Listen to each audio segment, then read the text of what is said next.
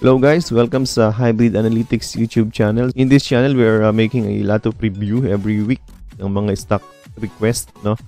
Galing sa ating Facebook group. And then, paka-subscribe natin, i-click natin yung bell, tapos select natin yung all para may notifications kayo every time na nag-update tayo or nagpo-post tayo sa community. Okay, so dito sa community, meron tayong mga ilang announcement, mga as in the community ng lahat ng nag-subscribe. And then if you want to learn more about stock market, just check our playlist.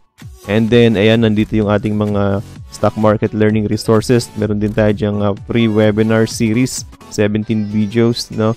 Yung isa is 19 videos. We also have here a join button, so if you want to unlock yung mga video na for members only. Anyway, if you want to vote dito sa ating mga stock requests, yung sinachart natin every week. So just join our Facebook group, Philippine Stock Market Analytics. Okay? So, join lang kayo dito para makapag-vote kayo dito sa ating poll na sinachart naman natin every Friday, Saturday, and Sunday. Okay? Last dito rin tayo nag-poll para sa live charting every Wednesday or Tuesday. Okay? So, join lang kayo dito. Philippine Stock Market Analytics, TFT Institute. Enjoy watching guys, and thank you for supporting our Hello ulit everyone, and welcome sa part 2 ng ating weekly trading guide. And again, ito yung ating Facebook group, and ang chart natin every weekend is yung mga stock request nyo. Okay, yung nasa top ng ating poll. Okay, so balikan natin yung inyong mga stock requests part 2. So ito yung ating mga i-discuss. Acen, dito SCC, Tech, Cnvrg, Monde, and Ever. Okay, so simulan agad natin sa ano ba yung una? Acen. Sige, Acen. Okay, so Acen is nagko-consolidate sa taas, no? Consolidation sa highs. Ito. Okay. So, ganda ng consolidation niya. So, kung gusto niyo pumasok, abangan niyo dito sa ilalim ng consolidation. 813. Near 813 kung meron. Okay, kasi hindi na siya bumabagsak sa 813, no? Wala nang 7.8, no? Wala na ring 8 pesos. So, yun na kanyang support.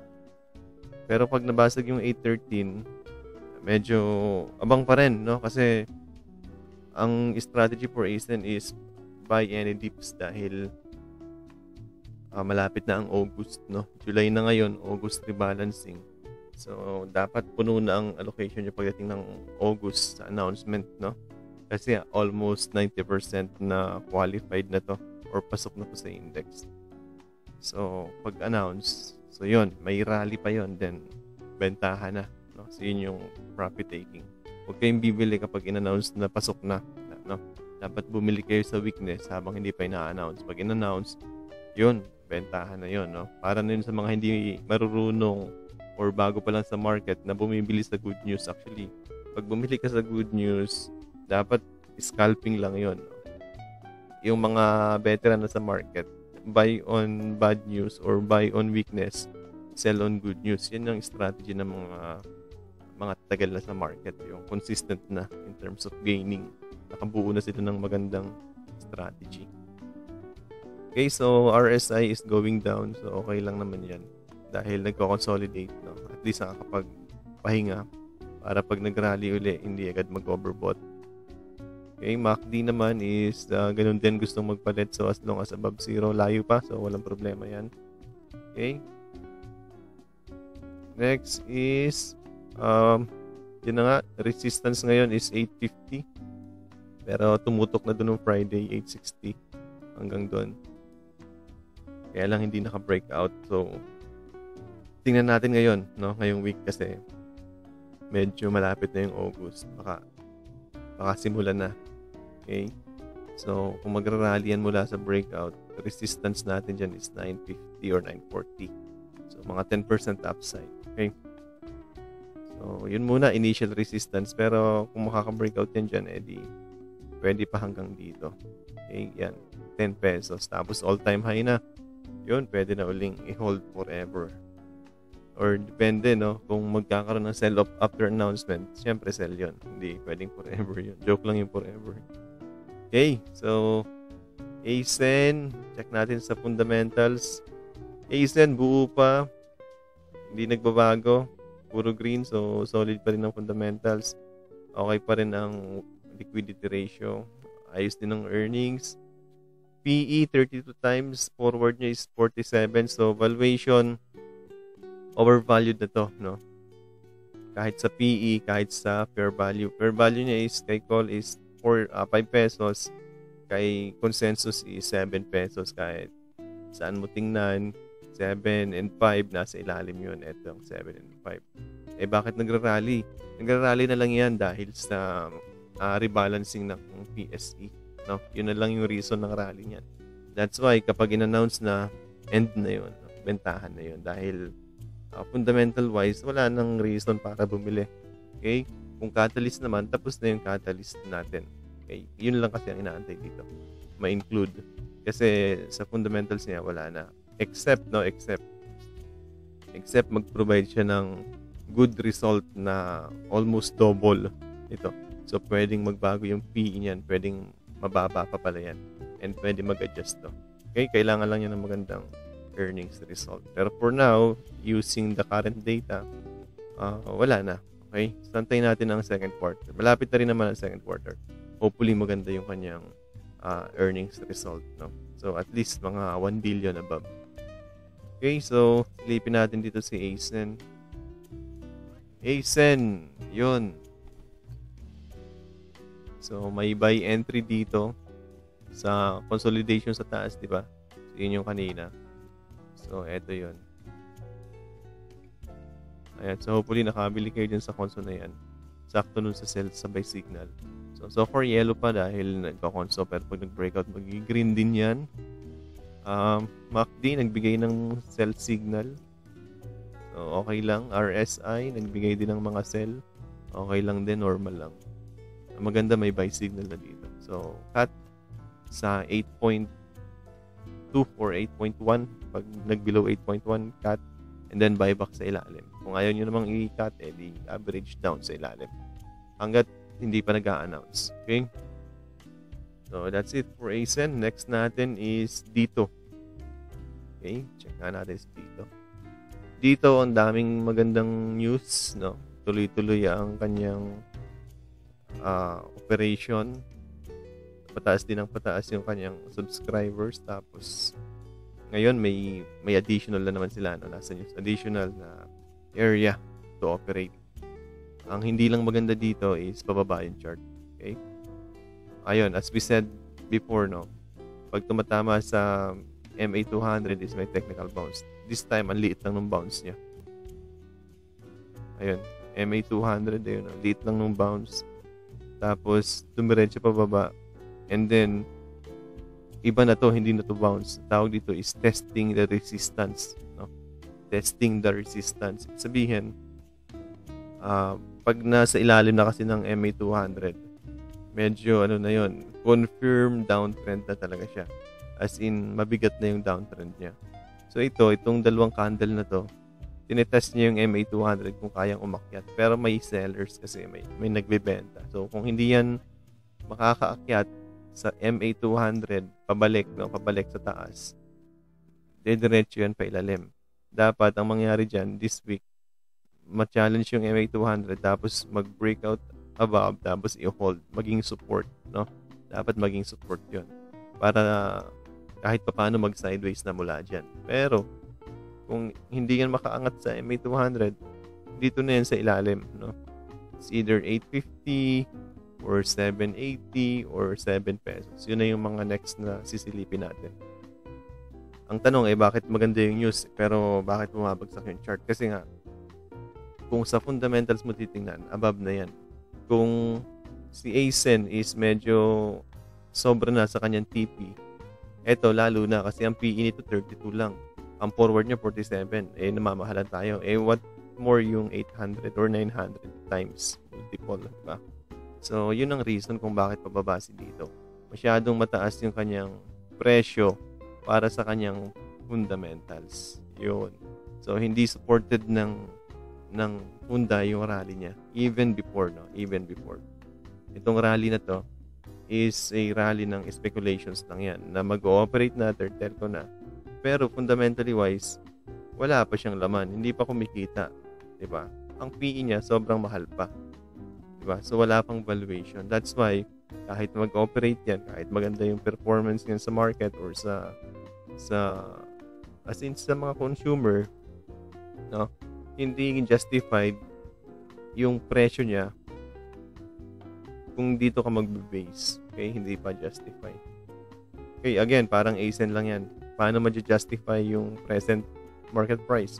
If magbibigay siya ng outstanding result, halimbawa, biglang kumita ng above forecast, di ba? Parang ganun. So, kunyari, kung 1 million yung target na consumer, bawa, nakakuha siya ng biglang 2 million. O yun, so maganda yun. Ibig sabihin, above forecast ang magiging earnings niya noon. Although negative, pero above sa estimate. So, somehow, pwedeng ma-justify.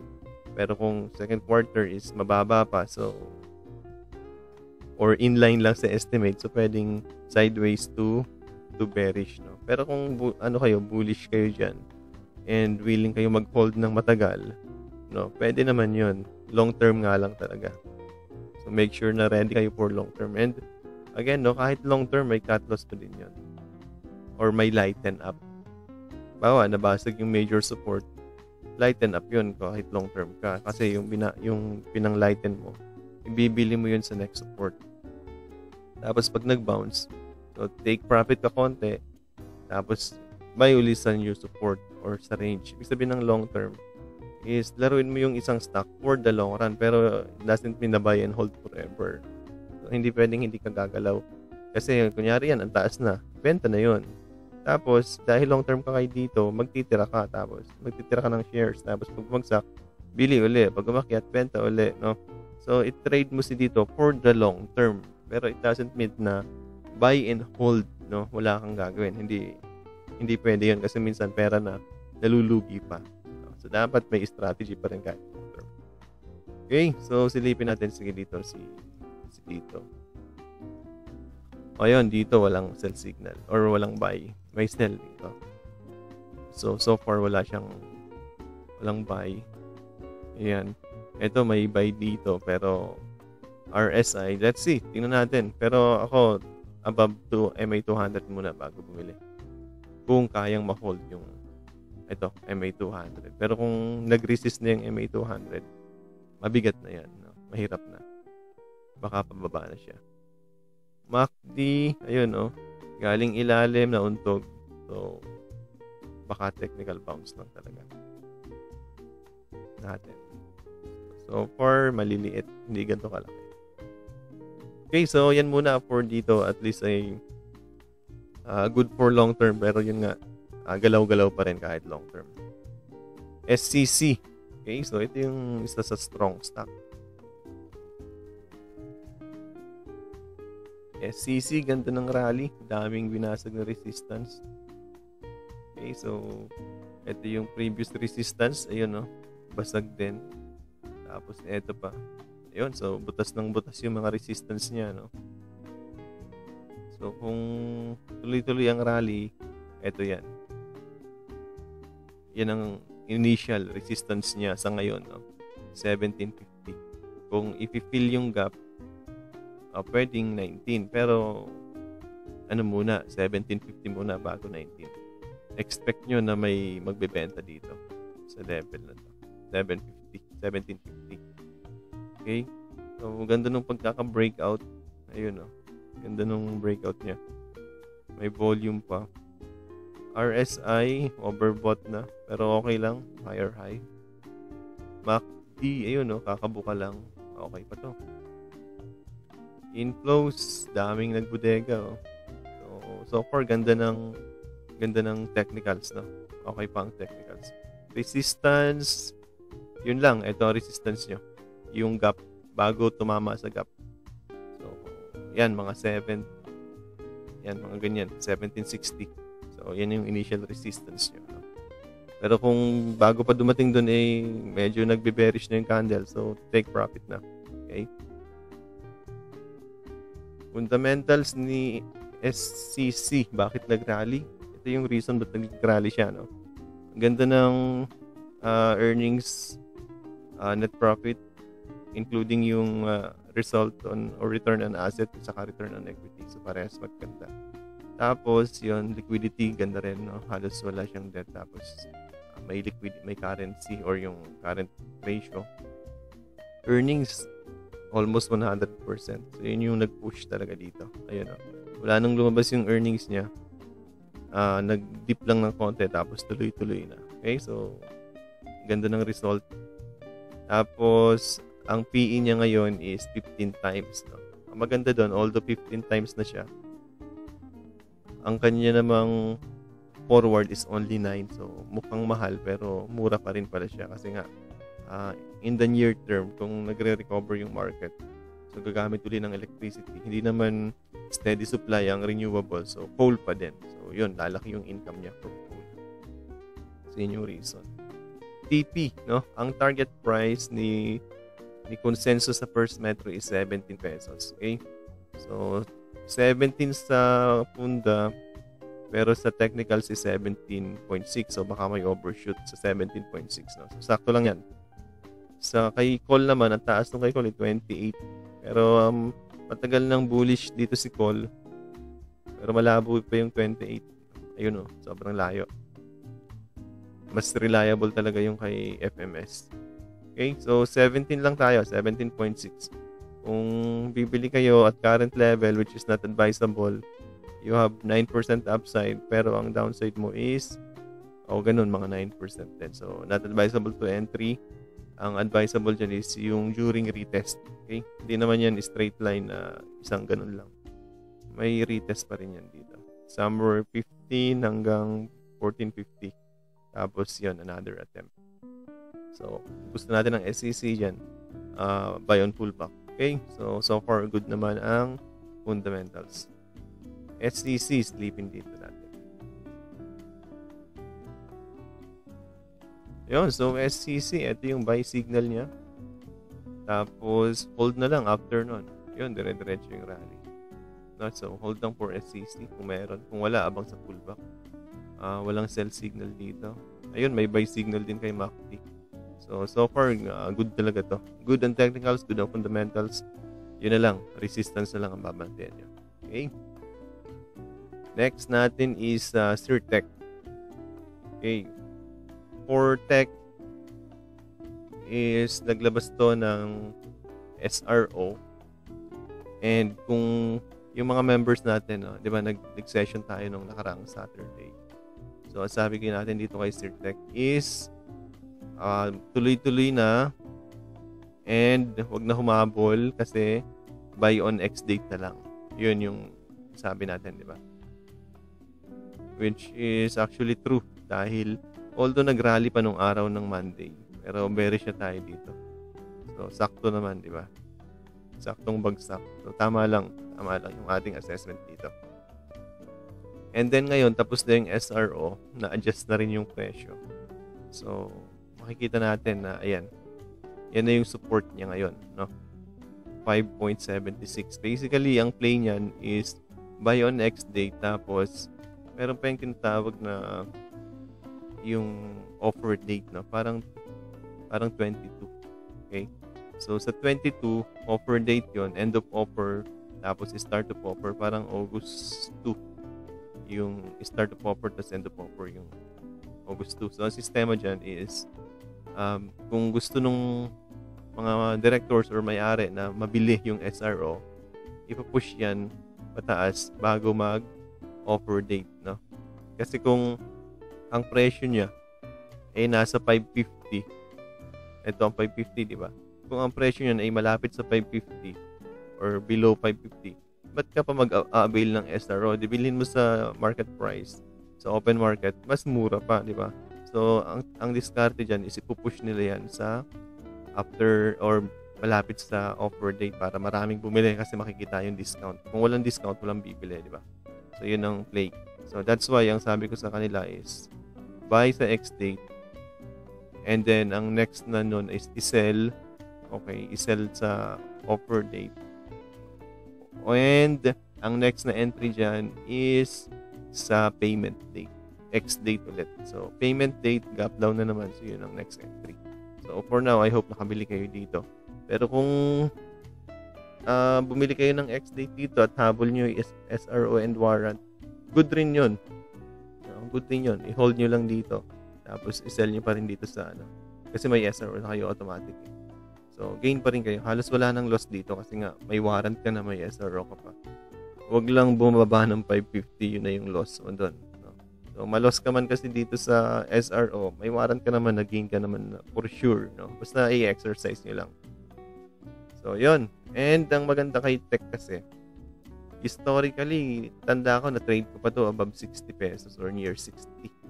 Last 2018. 60 pesos pa to. Ayan, no? Anong year yan? 2018 nga, di ba? January. So, may laman yung stock. Hindi siya basura stock, no?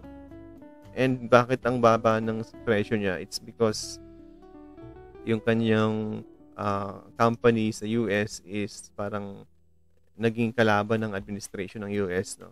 Yun. So, yun ang mga naging reason ng pagbagsak ng company. So, since wala na si Donald Trump and bagong president na, somehow may chance na ulit makarecover.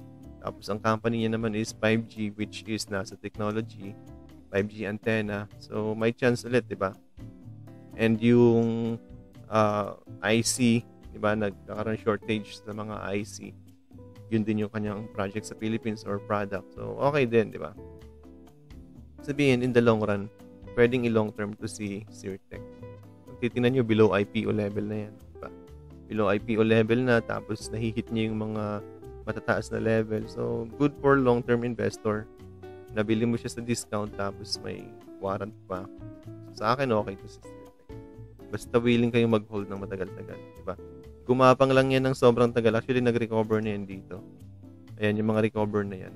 Tapos, biglang nag-announce ng SRO. So, yun, gumapang na siya. So, ngayon, yun yung parang nag-hold sa presyo niya kasi hindi alam yung details. So, ngayon, may details na.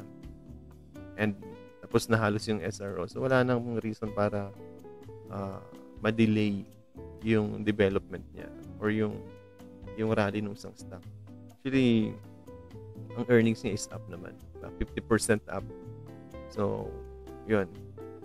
173M. Nakaraan. Halos parehas lang din, di ba? Mas mataas pa nga. 2019.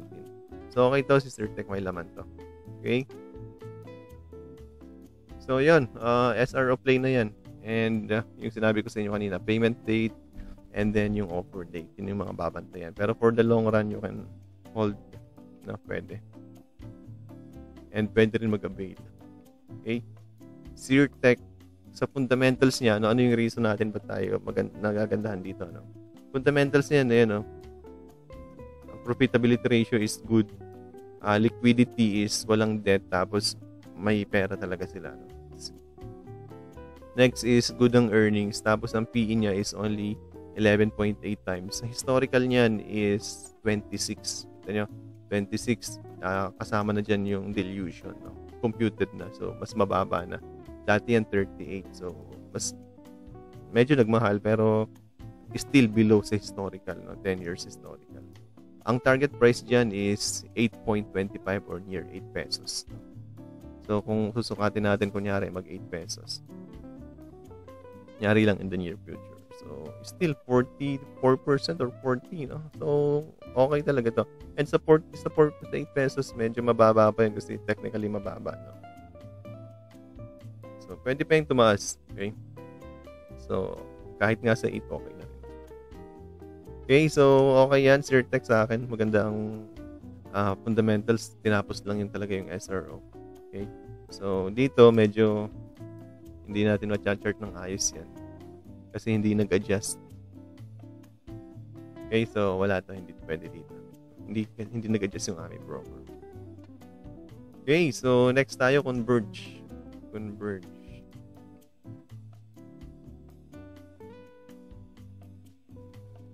Okay, for Converge, yun, nagtatapish na to. Pero, gumagawa ng pennant. Pag ito nag-breakout, tuloy-tuloy pa ulit ito. Ayan, o.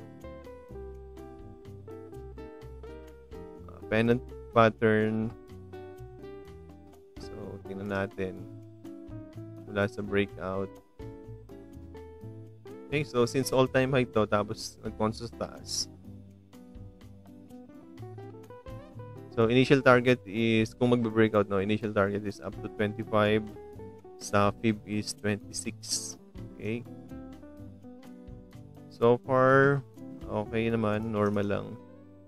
Okay, so normal lang to, no? Normal chart lang. Kapag ang earnings ito is sa second quarter is more than dito sa 1.5 billion. Pwede yan dito. Okay? Pero pag ang earnings niya is nag-flattish na. So, dyan na yan.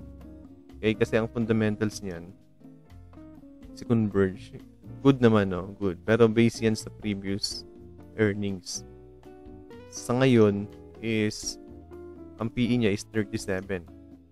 Ang forward niya is 26, meaning, pwede to ma-hit kung tama tong forward PE. Kasi it can deliver good results. So, possible talaga to. No? Mukhang kailangan lang nito na mag-consolidate tapos another breakout. So, malapit na rin ang second quarter. So, dapat nakaabang-abang na tayo. Pero, using this result, ang target price niya is 21 to 24. No? 21 to 24 lang. So, 24, na-hit na yung 24. Hindi pa pala, pero almost, no? 23.50. So, na-hit yung gitna, no? Kasi, 21.7 kay call sa consensus is 23.50 or 23.40. So, yun, sakto pala, 23.50, tinamaan na. So, yun na yung resistance niyan sa ngayon. Kasi yun yung fair value niya. Dapat kasi nag-above tapos nag-resist. Pero pag lumabas nga yung new earnings second quarter na mas maganda at halimbawa tama ito, which is mukhang tatama, no? Kasi maganda talaga ang future ng Cnvrg. So, pwedeng mag-above 23 yan. So, possible ma-hit yung ating 25 or 26. Tignan nga natin.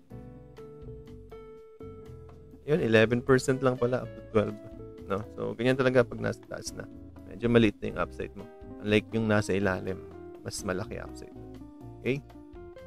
Check din natin dito kung meron. Cnvrg.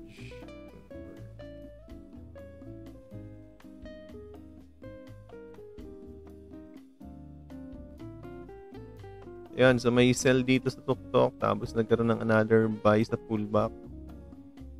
So, ngayon wala pang sell signal. So, kung gusto niyo pumasok near dito sa support na to, mga 21, tingnan nga natin. Ayun, mga 21.50. Kung gusto niyo pumasok, no? Cut lang agad pag nabasag yung 21.50 kasi next May is 20.45. Okay, pero may buy signal, uptrend, nag-hold so far, pwedeng pullback play. MACD dami, medyo nalito yung MACD, uptrend. Okay, so okay pa naman to. May sell sa huli. So, mas magandang abangan sa ilalim. Okay, habang nag-aantay ng earnings. Pero pwedeng position. Okay, Monde. Sige, check natin.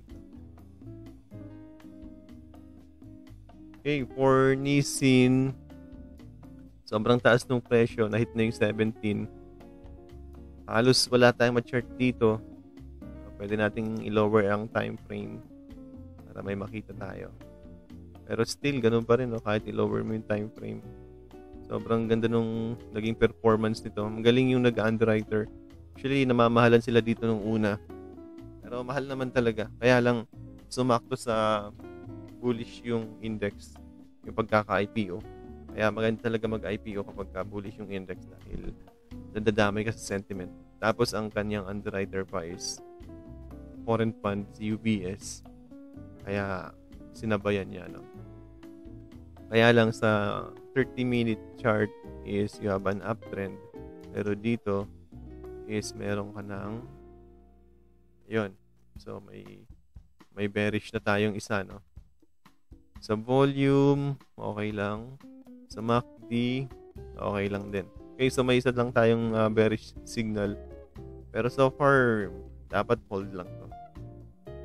Ang problem lang ngayon is parang tapos na yung stabilization program, no? 1 month lang kasi yun. Issue sa Nissin, no? So, ingat kayo sa ngayon dahil wala na yung mga jockey, wala na yung pera ng company para mag-push, no? So, purely traders and investor na lang yun nandyan. So, basically, kung ang base nila is sa IPO pa, which is 13, so up na sila ng 30%. So, baka somehow may profit take na, okay? Kung sa fundamentals naman natin titingnan, so wala pa kasi siyang nilalabas na FS, so hindi natin makompute, no, yung valuation. Kung gagamitin naman natin yung luma, actually hindi pa naglalabas na edge, no? And mas reliable kung yung second quarter na aantayin natin. Okay? Kasi yun yung pinakahuli. So, antayin na lang natin para sa fundamentals nito. Pero sa ngayon, wala pa. So, ingat lang para sa mga traders. Kung mayroon na kayo or gain na kayo, so, abang-abangan nyo kung may weakness. No? Pwede nyo gamitin yung mga candle formation kasi wala tayong historical chart. Okay? Wala rin tayong masilip sa fundamentals. Pero, I think above na to sa 35 times PE, no? Which is higher than URC. Okay? Last tayo. Last is ever. Okay? So, check natin. Okay, forever. Yun, mula dito hanggang doon. Dito siya nag-bounce 0.5. Okay? And may resistance tayo na yun, 0.6. Okay? So, tingnan natin kung magre-resist yung 0.6.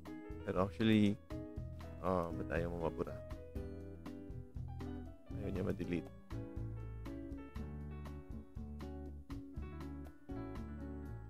Yun, so ito yung resistance natin ngayon, 0.6. Pero ang maganda kasi dito kay Ever is itong consolidation na to is the breakout niya. Yan. Naka-breakout sa conso. Tapos, nag-retest. Okay? So, let's see sa Monday. Malalaman natin yan. Sa Monday, kung maho-hold na niya yung level na yan, itong 0.53, kung hindi na siya bababa dyan, ibig sabihin, possible yan na ma-challenge niya to. 6 hanggang 7. Okay? Mga 0.6, 0.7. Pero kung bumalik yan dito, ano na yan, going down trend na yan. So, sakto naman, no, yung pinapabantayan natin si MTP. So, namimili pa rin sila. So, meaning somehow, anyway, hindi natin alam, no? Baka totoong may backdoor. Pero hanggat walang news, hindi yan confirm. Pero sa news, yun yung bentahan. Okay? So, pwede kayong mag-speculate. So, make sure lang na mabilis kayong mag-cut. Or, short term lang kayo. Pwedeng scalping lang. Scalping or day trade lang. Short term pwede. Pero, abang-abang lang. Baka biglang may bad news ulit. Pero so far, yung mga jockey na nakita natin is still buying and pushing the stock. Okay? So, kung fundamentals kasi ang basis natin, normally, pag sinilip mo, ayan o, walang laman ang kanyang profitability ratio, meaning hindi siya mostly operational kasi walang income. Tapos, ang taas ng debt niya. Tapos, yung kanyang current is 0. So, wala talaga makita. Okay? Wala ring valuation. So, ibig sabihin, basura talaga yung stock in terms of fundamentals. Okay, tinatawag nating basura yun kasi wala tayong makompute na valuation, wala ring earnings, wala ring balance sheet na makitang maayos. Okay? And kung titignan natin dito, ayun, negative, ano pa siya, 553 K, 0.14K. So, almost 500,000. Tapos, pero positive yun. Sabihin, mas malaki pa yung losses niya nung nakaraan. Okay? So, yun, ito, almost more than million or more than 500,000. So, wala talagang laman yung stock. Ang magdadrive lang ito is kung may catalyst. Okay? Kung walang catalyst, patay na to. Okay? So, tingnan nyo muna ulit kung talaga bang mayroon or wala. And, mula pa yan dito. Ibig sabihin, yung mga insider niya nauna na. So, at current level, 400% up na sila, diba? So, medyo ano na to, nakakatakot na baka kasi anytime lumabas yung news tapos pusa na pala. Okay, pero kung tuloy-tuloy ang rally, may momentum, okay lang yan. So far ngayon, patuyo ang volume, medyo paubos. So, ako for me, mag-aantay ako ng volume dyan para sigurado, no? Kasi kung walang volume, baka distribution ang nangyayari. Okay, minsan kasi meron tinatawag na parang pasahan ng shares. Bibili sa isang account, tapos na-transfer, sell sa ibang account. So, ganun ginagawa ng mga locals, no? Kaya minsan, akala mo buying pa sila, yung pala, nagsisell na sa ibang account. So, mahirap hulihin kapag basura. Pero kapag blues, hindi nila nagagawa yun. Okay? Kasi hindi ginagawa ng foreign fund yun. Mostly mga local institute gumagawa yun. So, yun, medyo mahirap i-jockey play yung mga basura. Mostly dapat volume lang tsaka momentum lang. Okay, so Ever, check natin dito si Ever. Yun, Ever, wala, yun. So, may sell pala dito. Tapos nung tumama doon, first time na tumama sa Cloudist, nagkaroon ng buy signal. Sakto naman kasi nag-bounce, no? So, normal lang, pullback, lumabas na pullback. Dito, so walang sell. Dito naman, may sell sa MACD. So, yun, medyo kung momentum ang hinahabol natin, medyo wala na pala siyang momentum dahil nag-sell si MACD, no? Nag-sell signal na. So, ito parang technical bounce. Anyway, tingnan natin sa susunod na mga araw. Okay, basta ito pa rin. Dapat hindi bumalik sa ilalim ng box. Pag bumalik sa ilalim, so tapos na to. Okay? Yung jockey play, wag muna dahil maraming mga scheme ang local institution. Okay, so that's it. Tapos na natin lahat i-discussan yung mga stock requests. So, I hope you enjoy our charting session. If you have any comments, say type lang sa baba. And see you sa next Wednesday sa live live webinar series. So, thank you for watching and see you sa next live natin. Like a Hellcat.